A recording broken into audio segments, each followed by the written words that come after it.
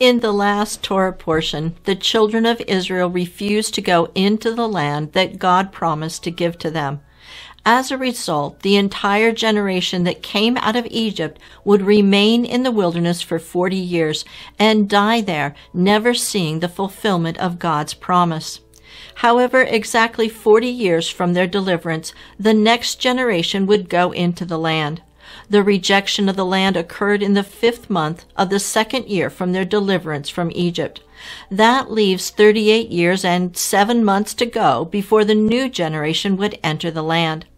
The Torah relates only one event that occurred during these years before it picks up the story of the journey to the land on the 1st day of the 1st month of the beginning of the 40th year with the death of Miriam.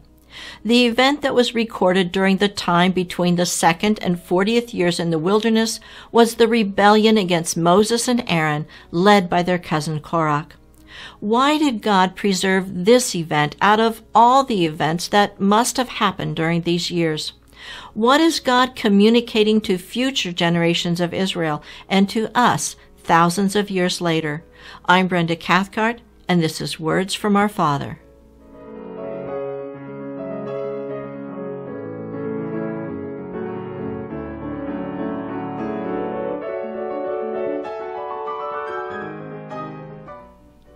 We are not told the date of Korach's rebellion, but biblical commentators who speculate on the timing believe it happened shortly after the children of Israel were sentenced to live out their lives in the wilderness. At that time, Moses and Aaron relayed God's judgment for their grumbling and rebellion. Numbers 14:26-29. The Lord spoke to Moses and Aaron, saying, "How long shall I bear with this evil congregation who are grumbling against me? I have heard the complaints of the sons of Israel, which they are making against me. Say to them, as I live, says the Lord, just as you have spoken in my hearing, so I will surely do to you. And your corpses will fall in this wilderness, even all your numbered men, according to your complete number, from 20 years old and upward, who have grumbled against me." Notice that the word of the Lord came through both Moses and Aaron. After hearing these words from Aaron and Moses, the armies of Israel tried to take the land by their own strength. They were soundly defeated and driven away from Kadesh, which was in the wilderness of Paran. In this context, several questions need to be asked. What future did this generation see for themselves? Where would they go now that they couldn't take the land of the Canaanites? Did Korach believe that God really said they would die in the wilderness? The complaints began with Korach, a Levite of the family of Kohath. Numbers 16:1-2. Now Korach, the son of Izhar, the son of Kohath, the son of Levi, took both Dathan and Abiram, the sons of Eliab, and On, the son of Peleth, sons of Reuben. Even they rose up before Moses with some of the sons of Israel, 250 rulers of the assembly, elect men in the congregation, men who were well known. The root of Korach's discontent may have been that he was passed over for the role of captain of the Kohathites in favor of Elizaphan, the son of Kohath's youngest son. Korach wins over 3 leaders of the tribe of Reuben, Dathan, Abiram, and On, to his cause. Together, they influenced 250 more men who were all well-known leaders in the congregation. This rebellion, which started in the inner camp of the Levites, spread to the south side of the camp, where the tribe of Reuben was the leading tribe. From there it spread throughout the camp. When the rebellion was fully formed, they confronted Moses and Aaron and brought their charges against them. Numbers 16:3.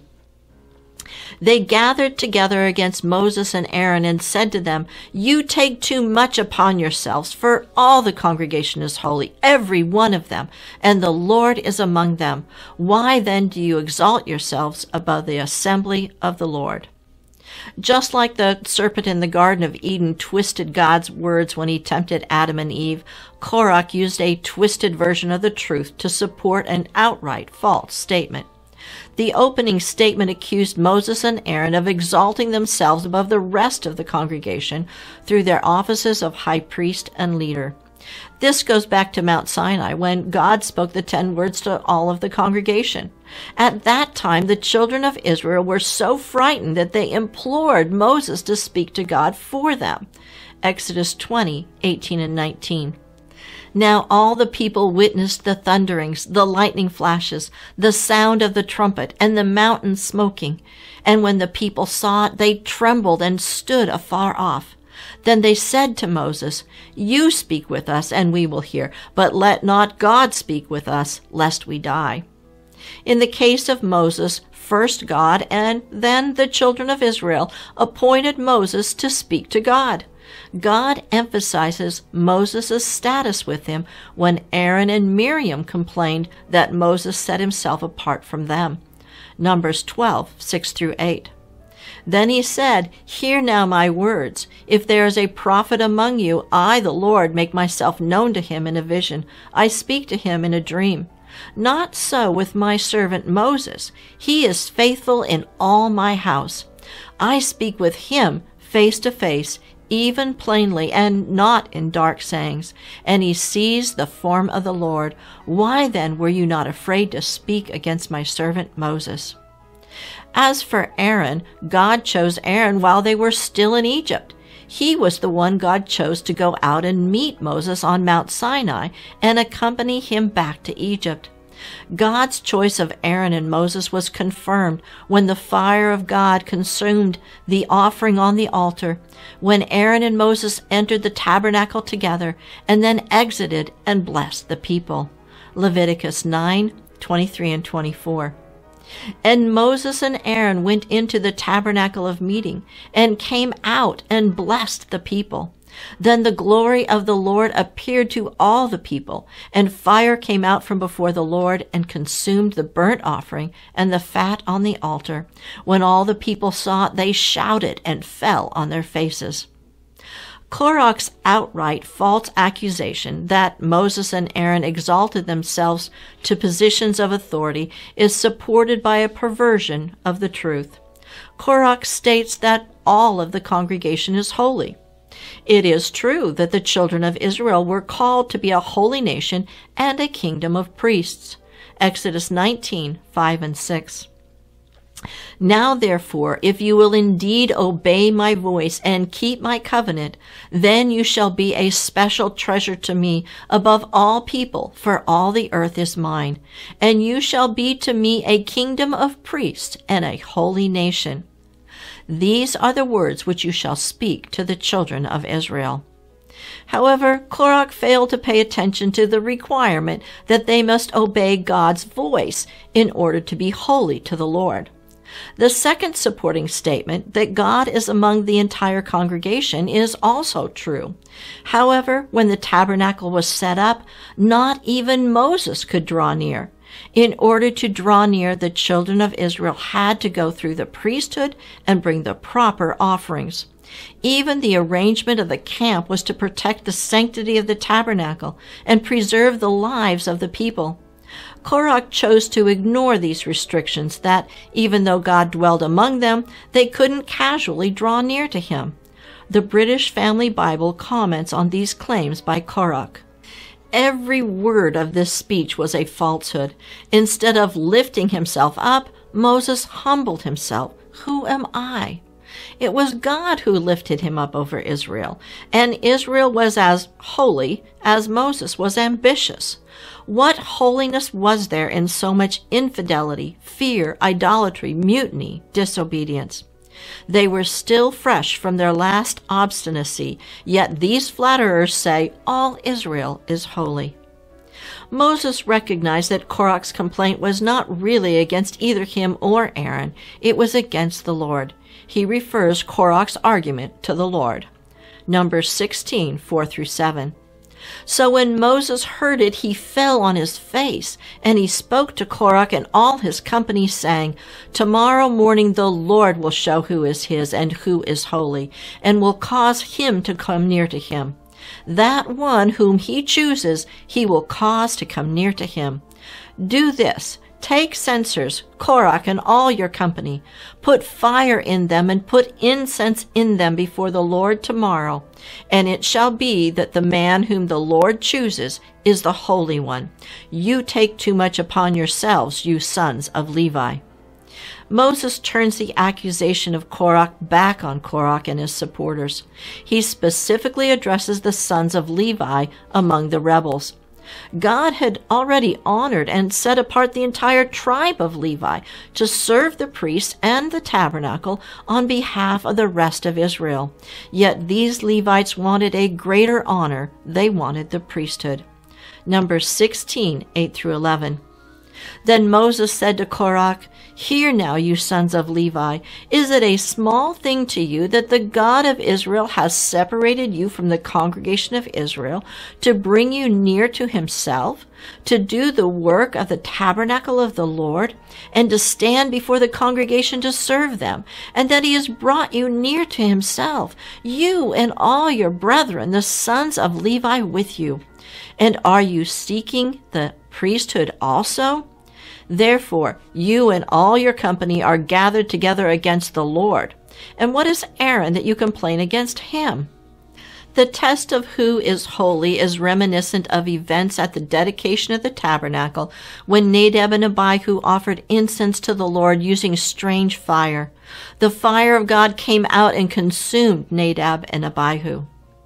After singling out the Levites among the followers of Korach, Moses then turned his attention to Dathan and Abiram of the tribe of Reuben. When Moses calls for them, they refuse to appear before Moses, implying that it is his leadership that they are rejecting, not God's leadership. Numbers 16, 12 through 14.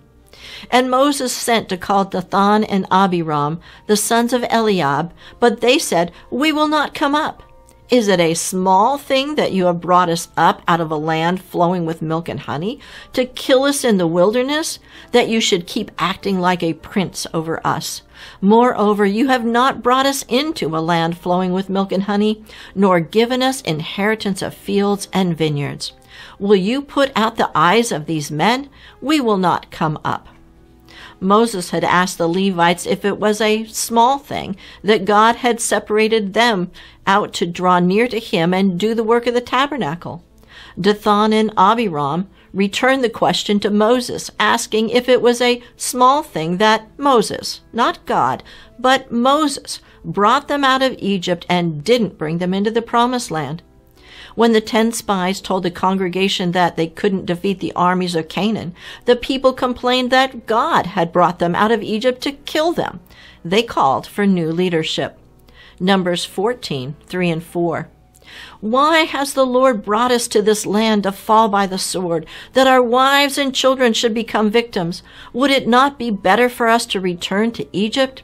So they said to one another, Let us select a leader and return to Egypt.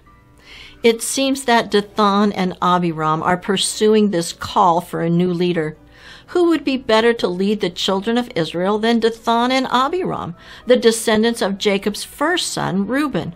They blamed Moses for not taking them into the promised land when it was their own fault that they rejected the land.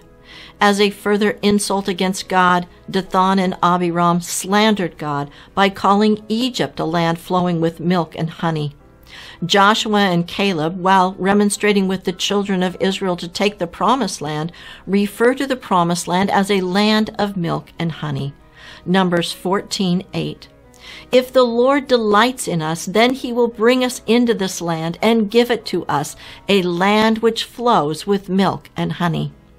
Dathan and Abiram refused to participate in the test of who is holy and who could draw near to God. The next morning, the 250 men, along with Aaron, gathered to offer incense to the Lord. Korach gathered all the congregation to watch the proceedings. Numbers 16, 17 through 19. Let each take his censer and put incense in it, and each of you bring his censer before the Lord, 250 censers, both you and Aaron, each with his censer. So each man took his censer, put fire in it, laid incense on it, and stood at the door of the tabernacle of meeting with Moses and Aaron. And Korach gathered all the congregation against them at the door of the tabernacle of meeting. Then the glory of the Lord appeared to all the congregation. Notice that it is the 250 men who attempt to offer incense, while the leaders of the rebellion stand back and watch. When God saw the congregation gathered together against Moses and Aaron, it angered him so much that he was ready to destroy the entire congregation. After Moses pled with God to only destroy the guilty, Moses went to the tents of Korach, Dathan, and Abiram. Korach and the congregation went with him. Numbers 16:25 through 27. Then Moses rose and went to Dathan and Abiram, and the elders of Israel followed him. And he spoke to the congregation, saying, "Depart now from the tents of these wicked men. Touch nothing of theirs, lest you be consumed in all their sins." So they got away from around the tents of Korach, Dathan, and Abiram. And Dathan and Abiram came out and stood at the door of their tents, with their wives, their sons, and their little children. Moses asked God to destroy Korach, Dathan, and Abiram in such a way that the congregation would know without a doubt that it was God who was bringing judgment on them, not Moses. God responded by opening the earth and swallowing them. Numbers 16:31 to 33. Now it came to pass, as he finished speaking all these words, that the ground split apart under them, and the earth opened its mouth and swallowed them up, with their households and all the men with Korach, with all their goods. So they and all those with them went down alive into the pit. The earth closed over them, and they perished from among the assembly. At the same time, the other 250 rebels, along with Aaron, were at the door of the tabernacle, preparing to offer incense. The fire of the Lord came out and consumed them, just like it had done to Nadab and Abihu. Numbers 16:35. And a fire came out from the Lord and consumed the 250 men who were offering incense. God dramatically demonstrated who was his, who was holy, and who could draw near to him. Of those offering incense, only Aaron remained alive. The children of Israel could not draw near to God without going through Aaron and his sons, the chosen priests who were holy to the Lord. We, as believers in Yeshua as our high priest, cannot draw near to God without going through Yeshua. Without him, it is as if we are offering strange fire to the Lord. The next day, the people, reeling from the destruction of Korach, Dathan, Abiram, and 250 of their leaders, lashed out once more against Moses. They blamed Moses for killing the people of the Lord. Numbers 16:41. On the next day, all the congregation of the children of Israel murmured against Moses and Aaron, saying, "You have killed the people of the Lord." They could not accept their own guilt in supporting Korach and his rebellion. Perhaps they could not accept the consequences of their own actions when they rejected the land.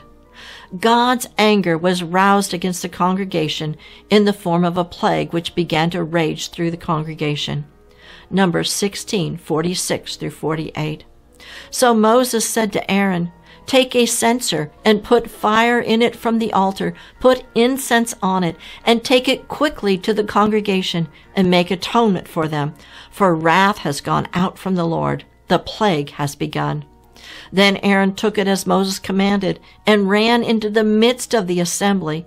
And already the plague had begun among the people.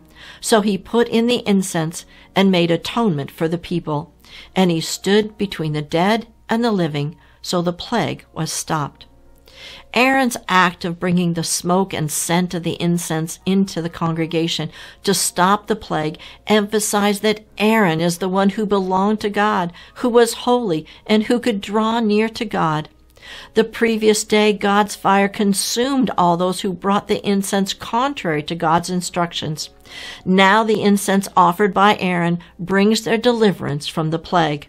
To drive this point home, the leader of each tribe was instructed to bring the staff of their office to lay before the Lord in the tabernacle, where God would choose the staff of the man that God chose. Aaron's staff came to life. Numbers 17:8. Now it came to pass on the next day that Moses went into the tabernacle of witness, and behold, the rod of Aaron of the house of Levi had sprouted and put forth buds, had produced blossoms, and yielded ripe almonds. The children of Israel would not be selecting a new leader and returning to Egypt. They would remain in the wilderness and die there according to their own words. Aaron and his sons would remain priests before the Lord. The Levites would retain their position as servants doing the work of the tabernacle. The Levites were taken in the place of the firstborn to belong to God. They were chosen to be holy to God and draw near to Him. Leadership of the children of Israel would change. The book of Judges shows that God selected judges from many of the tribes, but the priesthood would remain unchanging. This is the last event the scriptures record about the generation of the children of Israel that came out of Egypt. It closes out God's dealings with them. They started out of Egypt with such hope and promise, but they fell short. They did not enter the promised land. However, God's promise remains. Yahovah is God. There is no other. He will rule over His people. I'm Brenda Cathcart for Moed Ministries International. Shalom and be blessed.